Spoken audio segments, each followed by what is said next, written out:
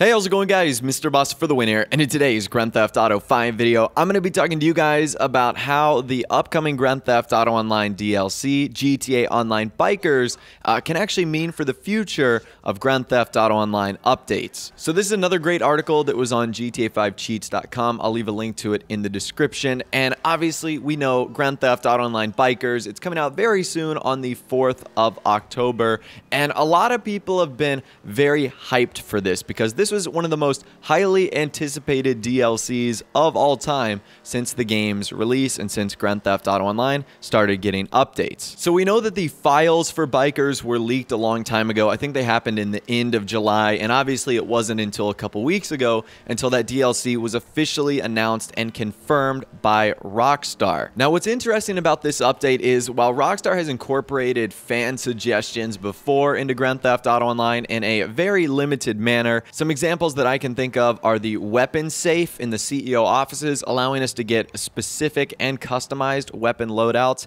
So I remember when so many people were asking for that, they added that into the game. They also did some tweaks revolving around bike physics, allowing players to stunt and glide. So yes, they have incorporated fan suggestions into Grand Theft Auto Online, but usually the developers are allowed to do and create whatever they feel like doing and don't really conform to public requests and opinions. They just make the content that they really want to. However, the public was definitely wishing for a biker-themed DLC with posts appearing all over the place, and the demand was clearly obvious. And then there came a petition which actually called on Rockstar to develop and release a biker-themed DLC. So this petition was started by the Bikers Unite video. I'll leave a link to that video in the description too. Essentially, it was a call to Rockstar saying that they need to create a biker-themed update, and it talked about a lot of the features bikers would like to see, including things they wanted into the game, accessories,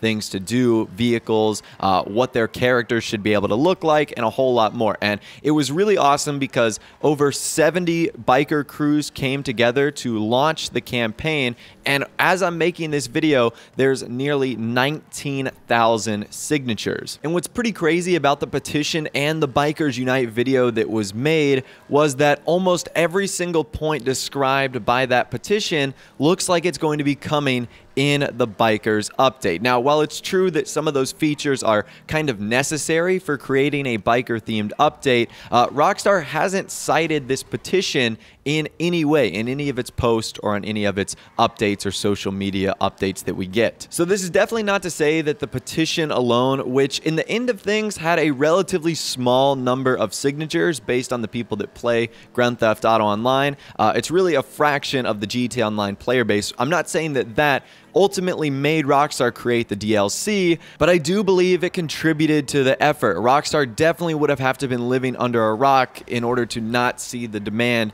for a Bikers update into the game. And this might actually indicate that Rockstar is now more than ever open towards producing content that maybe the community wants to see. I mean, Grand Theft Auto Online is going on into its third year now as we reach the 1st of October. So maybe Rockstar is done creating things on their agenda and might be looking more outward towards the community and creating stuff that we want to see. But now the real big question here, and what does that mean for the future? And what does this mean for the future of Grand Theft Auto Online updates down the line? Is there a chance that Rockstar could be creating more community request lists and turning them into future DLCs? And could further DLC request petitions maybe offer a further glimpse into what Rockstar will be creating for the future as far as Grand Theft Auto Online goes? So obviously one of the most highly requested themes for Grand Theft Auto Online is to involve the police in some way, shape, or form.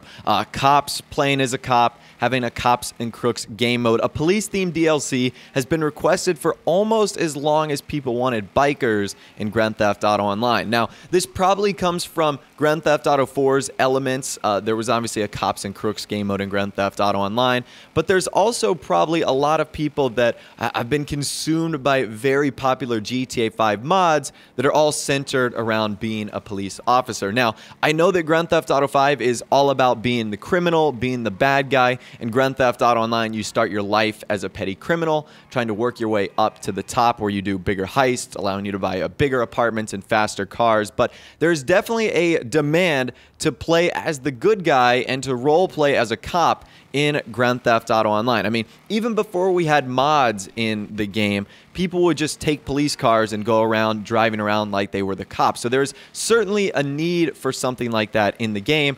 And unfortunately, in online, Rockstar has kind of limited what we can do with the police. We can't store police vehicles. Outside of glitches, we can't wear police outfits. And it's really hard to get access to some of the cool areas like police stations where they're completely locked off outside of certain heist missions and other objectives that we have to do by structured activities. So it is hard to be able to become a cop and become a good guy, and that's one of the biggest themes. Now, recently, there was a pretty unbelievable concept created by another YouTuber, GTA Wise Guy. I'll leave a link to his channel and to the video I'm about to talk about in the description.